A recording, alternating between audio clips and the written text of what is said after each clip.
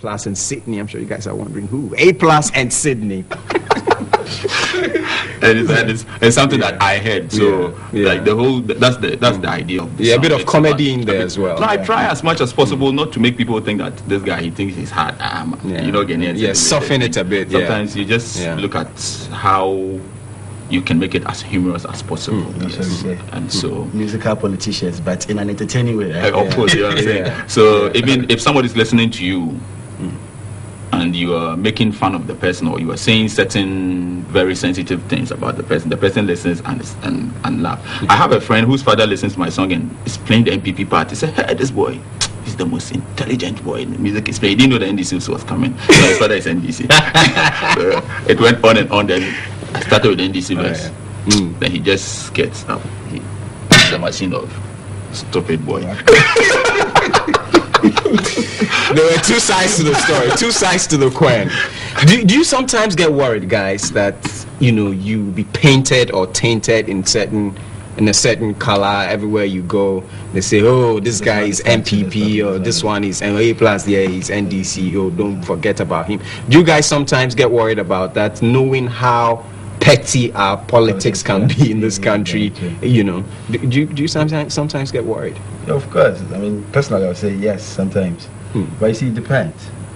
There are two things, or two ways a political party can use your song. Either they contracting you to do a song for them, or they adopting your old song.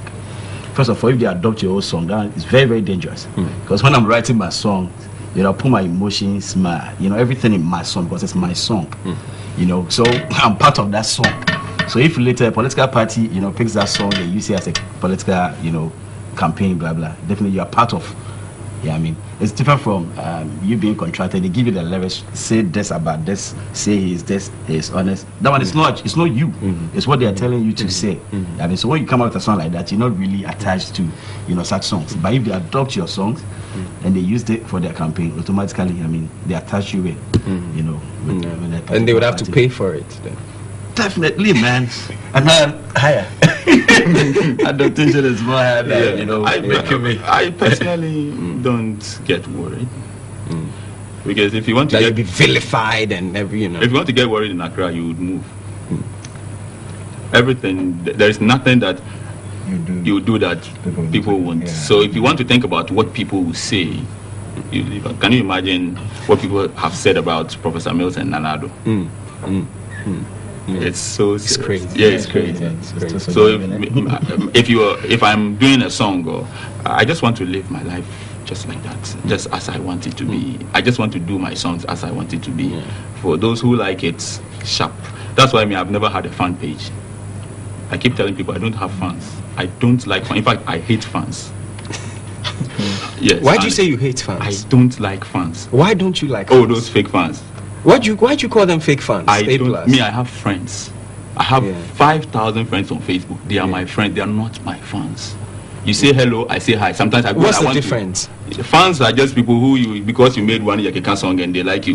Go and do something. They'll put you on piece of phone online. You see the China phones that can go on the internet. They will diss you. I want people that I communicate with. They are my friends. They are not my fans. There are people. Sometimes I get on Facebook and I'm just looking for people online. I'm chatting with everybody. There is no difference between me and them. We are friends. I just don't want to live my life. Even if I'm a star, I keep saying I'm a star mini. You're a star mini. Star mini. I'm not. You are not a star. You're a mini star. I'm a mini star.